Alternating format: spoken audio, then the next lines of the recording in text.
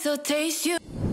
After winning season 4 of K-pop Star, Katie never anticipated the challenges that would await her in her journey to stardom. In 2014, the aspiring singer stumbled upon an opportunity to audition for the popular Korean singing competition show, K-pop Star 4.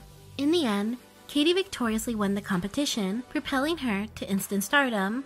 As a part of her prize, the 21-year-old won the opportunity to sign with any participating agency, Antenna, JYP, or YG. Katie chose the latter and walked home with 300 million won and a brand new car. As a trainee, Katie spent the next 3 years deep in development, where she recorded several songs and prepared for her debut. While her contemporaries released music, climbed the charts, and even sold out tours, Katie's debut essentially got stuck in development hell. Before anyone knew it, Katie spent years in one of Korea's largest entertainment agencies with little to show for it.